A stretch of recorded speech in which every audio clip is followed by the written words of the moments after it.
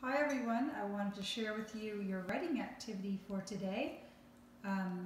In reading, you're going to be reading or listening to the story of the Three Bears. After you listen to the story of the Three Bears, you can do a little writing in your journal, and I'd like you to write the 4 characters. That means who is in the story. So you can see, I just did mine in the journal. I know there's a sheet you can print off if you'd like, but if you just want to draw it, that's fine too. So I drew 4 blocks for those that were in the story, and I started the pictures. You can see, I think you can guess who that is, and I put her name beside it.